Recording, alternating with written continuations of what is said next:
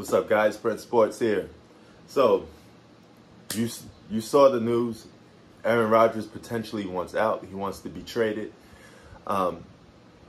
This is something not surprising to me. I actually saw this coming because in many ways, Green Bay failed Aaron Rodgers. And they really put the nail in the coffin when they went and drafted a quarterback, last year's draft. And that was almost like the ultimate sign of disrespect, saying that, hey, we want to move on with this guy.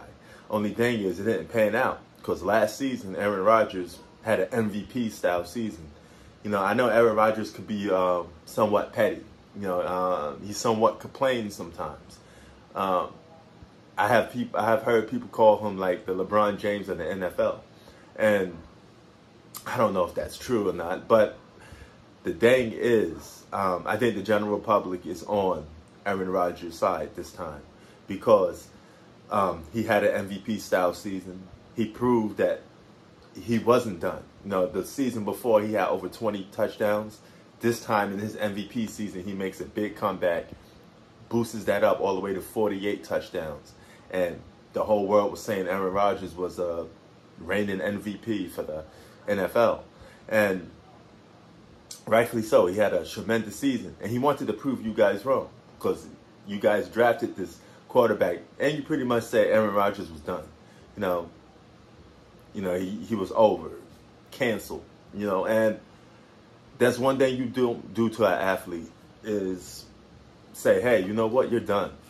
We don't believe in you no more, because they always come back and they always show you why they're great when you dismiss them. And that's what they did. That's what Green Bay did, man. And I will say this, in the draft, Denver didn't draft a quarterback. So where would Aaron Rodgers go? I say Denver would be a good choice because Denver could see the writings on the wall. They could trade for Aaron Rodgers. That would solve their quarterback issue.